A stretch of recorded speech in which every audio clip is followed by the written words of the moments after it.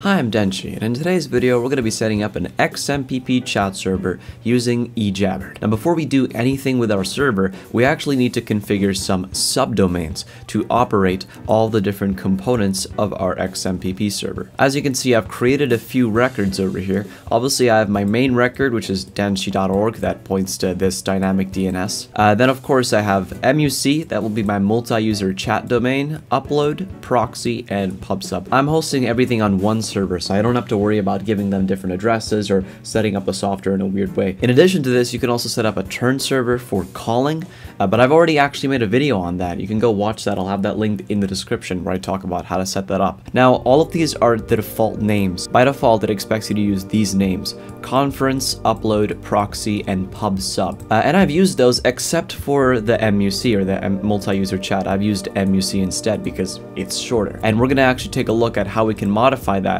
in the Ejabberd settings. But now that you've set up your subdomains, we can move on to actually installing the Ejabberd software. The software we're going to need today is Ejabberd.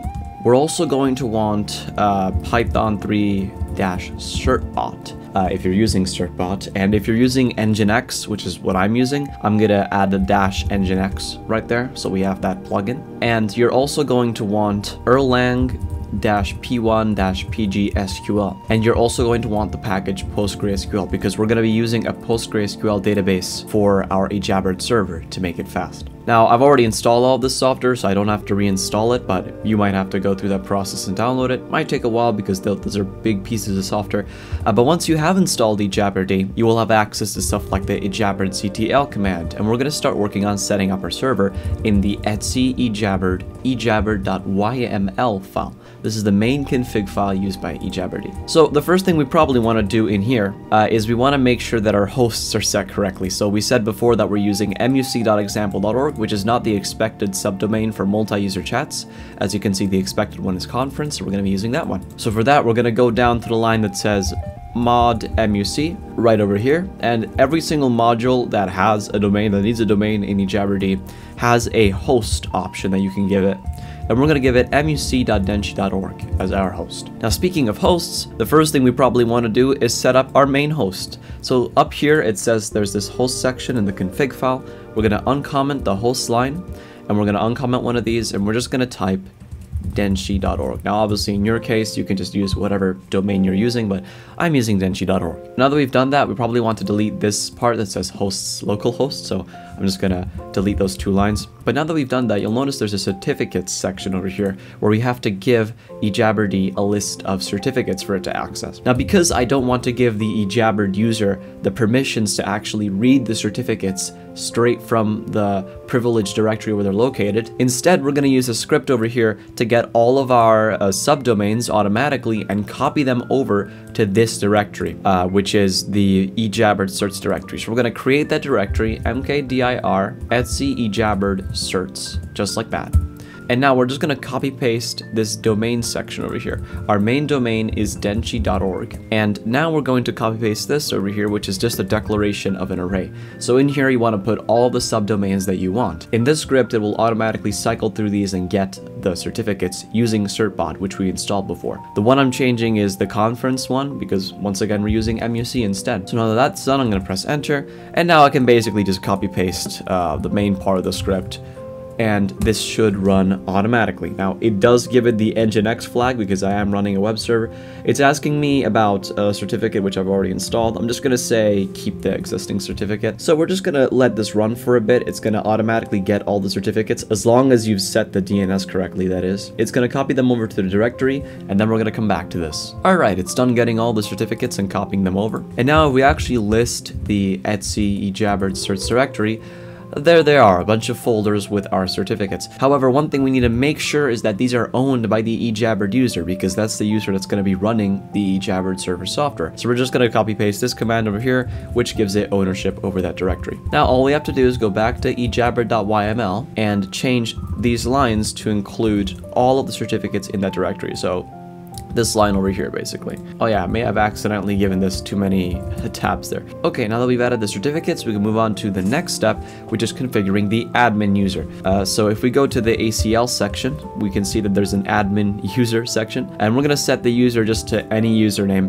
Now in my case, I'm just gonna use the username Alex because that's the one that I'm going to register on the server. And there you go, we've created that and it should work. Now going down here, this is the database section where we have to start configuring the database. So if we go down to the MAM section, or Message Archive Management. Well, first of all, we want to enable Message Archive Management, and I'm just going to put a little 2 brackets over here to enable it. And as you can see, there's a comment that starts talking about how the default database system, which Ejabberd uses, which is Amnesia, is limited to 2 GB, which means that it's not exactly useful for a proper deployment of Ejabberd. So what we're going to do is start setting up a PostgreSQL database that we will use for all of our services in Ejabberd. Not only the message archive, but everything else. We're going to set it as a global database. So what we're going to do first is we have to, install PostgreSQL if you haven't installed it already. We want to start the servers if you haven't started it already. So systemctl start PostgreSQL, but I've already started it, so I don't need to start it again. And you need the module for Erlang to work with PostgreSQL. But once again, this has already been installed. I think there's a typo here. This is meant to say PGSQL.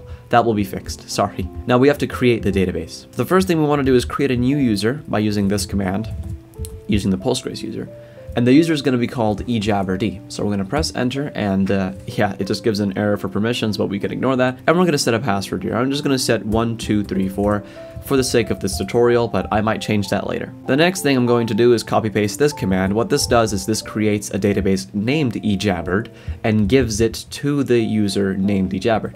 So running this, yeah, there you go, I created the database. Now, unlike most other software which I cover in my self-hosting series, Ejabberd doesn't automatically fill its database with entries. You have to manually create them, which means all we have to do is download this raw GitHub user content thing and pipe it into PostgreSQL. Now, you don't really have to know what this is doing, but all it really does is create all the different tables that we need in a database. So going up here, though, you want to make sure your password is set correctly, and the username and the database name if you set custom ones. So Ejabberd over here, that's our username, and this Ejabberd is the database. And of course, that's the port that PostgreSQL is set up on. So now if we press enter, this will begin creating all the tables and indexes for the database. That might take a second. Okay, there you go, it's done. Now that we've actually created the database, we can go back to ejabberd.yml, go to the top of the file, and we're just going to leave a little space over here where we can copy paste the database configuration, which will be this stuff over here. Now, username is Ejabberd, the database name is Ejabberd, and the password, once again,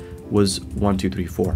So now we've created a database and let Ejabberd use it. There's a few more things that we want to configure though. Like for example, we want to go through and actually modify the different modules to enable stuff. So this isn't really covered in the guide because most people want to customize this kind of stuff. But I'm going to run you through the kind of things which I like enabling and disabling. So the first thing is I'm going to keep all of these things enabled. However, down here, I want to enable the upload functionality for the port 5443. This allows us to upload files. If you want to enable Captcha, you can also enable Captcha. Now that we've enabled the upload though, we have to actually go to the mod. So mod_http_upload, which is commented out here. We just have to uncomment all of these lines and then it will automatically just work. These are sane defaults over here. Now one thing I'll do is I'll get rid of these little curly brackets in mod mam and I will assume mam usage true and default always, because I want it to automatically archive messages when people send them. Once again, for all the modules like mod HTTP upload, the stuff that you host on a port, you can give it any domain name you want by using the host option. Now there's probably a few more things which I probably want to go through and modify here. Yeah, like mod register, for example, if you want to have registration enabled. I'm just gonna have this with default settings with the curly brackets, but I think this is pretty much everything we need as far as I remember. Most different services and stuff should be enabled by default and should begin working. Now, before we actually restart the daemon like it says in the guide, we want to go through and test it out using Ejabberd CTL. So running Ejabberd CTL and then live, we can press enter. It'll give us a warning, but we can press enter again. And it says, oh, it's already running. Oh, sorry, it must have enabled by default. So we're going to stop Ejabberd actually first. That might have happened when you install it. Now we can run Ejabberd live again, and as you can see, it actually starts. it should automatically start all the connections on the different ports. It'll give you a warning about the turn server, but we can fix that later actually. But now we just want to make sure that it's working. So by default, Ejabberd will listen on the 5220 port. So if we go to denshi.org:5280 actually, as you can see, it gives us a 404 not found. There's a few different things we can access from here. One thing we can access is the admin page. So over here we can put our username and our password and log in as an admin user. But you may have remembered that while we added the admin user, we didn't give them a password. So we can do that now, and we can also disable the turn server stuff and just fine tune our server. So to exit the Ejabberd live environment, you have to type Q, open bracket, close bracket, then a dot, and press enter. So going back to Ejabberd.yml, there's a few things which I probably want to begin disabling. The first thing we want to disable is MQTT, which is this over here. We don't actually need this. This is kind of useless functionality if we just want to chat on our server.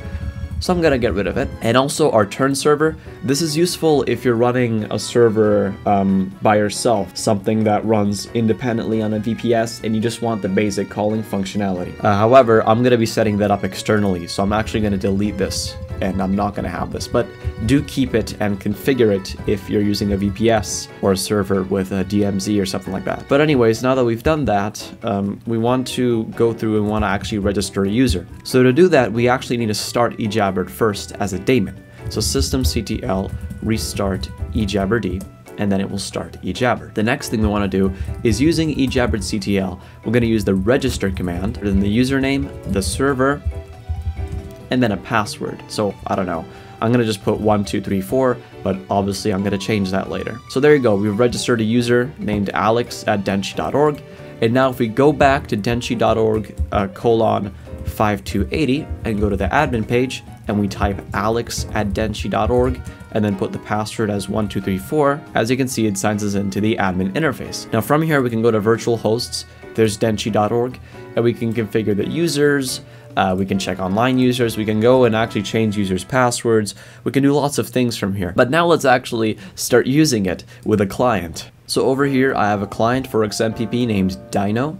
We're going to set up an account. We're going to type in Alex at denshi.org. We're going to click next. Then we're going to put a password, which will be 1234 because that's the one that we set. And here we are, our very insecure password user. And we can add more users and we can start talking to people. Because XMPP is federated, we can join chat rooms from completely different servers. We can talk to users on different servers. It's a very, very nice and useful protocol. But anyways, I've been Denshi. That was how to set up your very own XMPP server with Ejabberd. I hope you enjoyed this video. Goodbye.